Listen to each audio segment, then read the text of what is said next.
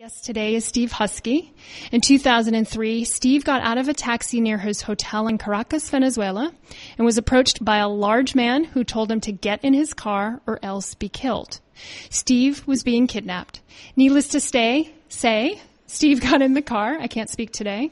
And what ensued was a hellish evening of riding around the city, his life constantly under threat. Steve did obviously make it out alive, but just 3 months later, he contracted meningitis and almost died. These two events are defining moments in Steve's life. Steve, welcome to Interviews. Thanks for having me, Abigail. Steve, you were in Caracas for work. In fact, you had been there a bunch of times in 2 years. It's one of the most dangerous cities in the world. You knew this.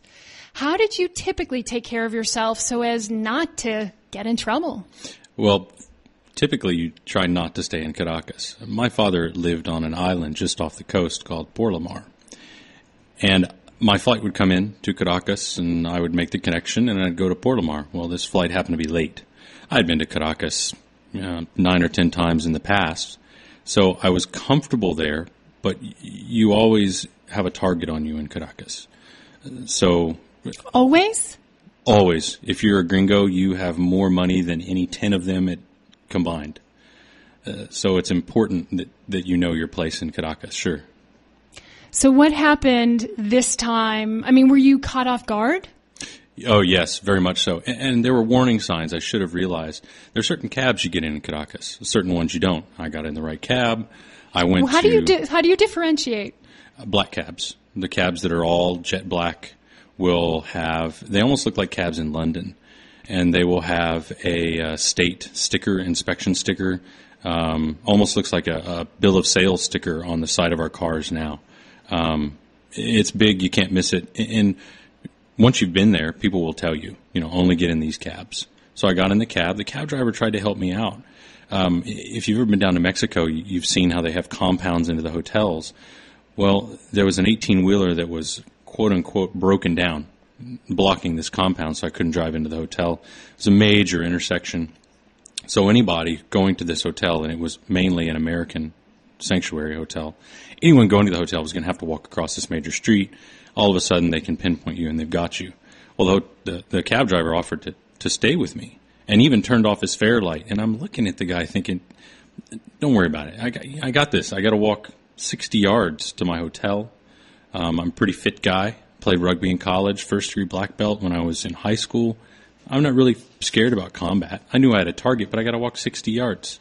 And they picked me up, and once the machete got pointed in my back, it was pretty clear that I was getting in the car. So take us through, what is going through your head? So this big, imposing guy approaches you, tells you to get in the car. Now, he has a machete?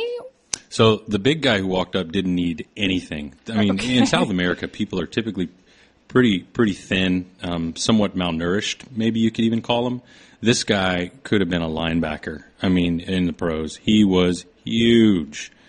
So who has the machete? So another guy joined the conversation after he stopped me and got right in front of me. And I'm carrying a whole bunch of bags. It's important to note I've got 250 pounds of bags on my back. I'm bringing a whole bunch of stuff down for my dad. I haven't seen him in months. I got ranch-style beans and creamed corn and blue jeans and all kinds of stuff. So my bags are packed. So this guy gets in front of me, and I try and walk around him, and he steps into me, and I try and walk, you know how you do the kind of dance. And so I put my hand on him to walk past him, and he stops me very forcefully and asks me if I speak Spanish. I said no. He said, in a very thick accent, get in the car, I'm going to kill you. So I'm thinking I'm going to drop my bags, and I'm going to heel pick him, which was my move. What is that? What is a heel pick? It's a move where you get down on your knees and spin around and grab someone by the heel, but you do it so fast for a big guy. He's typically not prepared for it. It works very well on big guys, especially a guy like this. So I was going to heel pick him, but you need room to do this. And I look to the side. All of a sudden, there's someone else in the conversation. Now the hair starts to stand up on the back of my neck. I'm wondering if I'm surrounded. The guy who had just walked up, who's to my right side, has a machete. Again, I'm thinking, I've only got 60 yards to go. I can outrun these guys. I just drop my bags and go.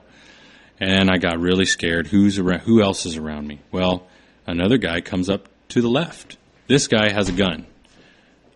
I mean, in Caracas, They kill and kidnap so many Americans down there, it doesn't even make news. It would be equivalent to a fender bender making the news here in Austin. Nobody cares. It's a fender bender. Well, same thing in Caracas. If an American gets kidnapped, well, he was stupid enough to go down there, and he got what he deserves. So I knew, based on the mentality of the people, that I wasn't going to make 30 yards. I was going to be maimed or killed right there on the street. My option was get in the car or get killed. So you get in the car. I resisted for about 1 second, and then the machete went into my back. Oh, wow. He didn't break skin, but it sure felt like it broke skin. And that was enough of a cue for me to get in the car. So then what happens? I mean, what do they want with you? First thing they do is we get in the car, and the guy hits me in the head with a pistol. I am in the back seat, the right side, sitting behind the passenger. And the big guy is driving, the big rig. He's driving. The real short, fat guy has got the gun. He's sitting in the passenger seat.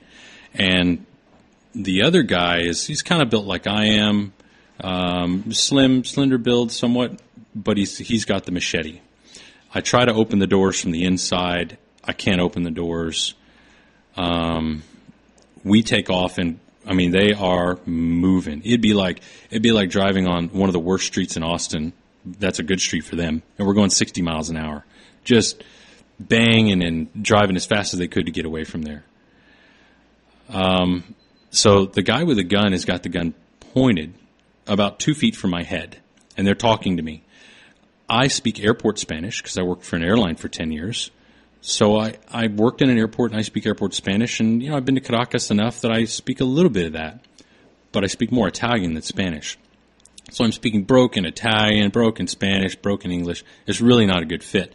Luckily, one of the guys knew Italian. He was Italian, so I could kind of sort of talk to him. So what did they want from you? Money, straight up. The average Venezolano makes $300 to $350 American a year.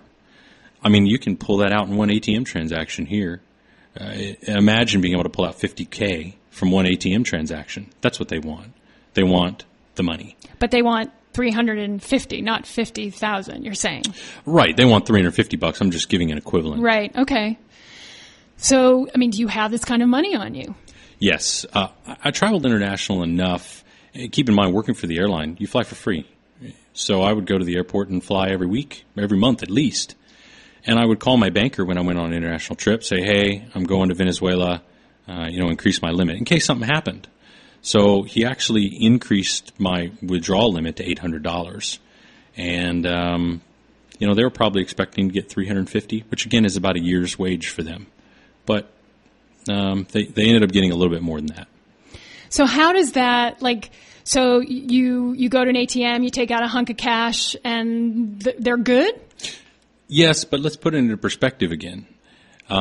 Just to equate things, you can't pull $50K out of an ATM machine here. Just like you can't pull $350 American from an ATM machine there. It's just they don't have that much money in the whole bank. So how much could you take out? Wow, $10 or $15 a pop. You're kidding. So we had to go bank to bank to bank to bank to bank, and just repetitively going to various different banks. They at first took my Target card. All right, valid. It has a magnetic strip. It has a little Visa logo, and I kept telling them, don't take the Target card. And again, this is in broken Spanish, Italian, not very good, a lot of hand gestures, right? And I keep telling them, this is not the right card. Here's the card, handing them the card. Take this card. Here's the number. But they wouldn't listen to me. So after we went to about 3 different banks, they started to get upset. And they weren't able to pull out money with my Target card. So they pull the car into an alley. They back into the alley. And I've been real calm up until this point. They've been saying to me, tranquilo, tranquilo. I've been saying to them, hey, in Spanish again, I'm real cool. How were you cool? You ever seen the movie Pulp Fiction? Yes. You ever seen the movie, or the time in the movie where they're driving down the road, real bumpy road, he's got the gun pointed at the kid in the back seat, boom, pulls the trigger, blasts the kid's brains out, right? The wolf comes to clean it up. That was the scenario that I was in for hours.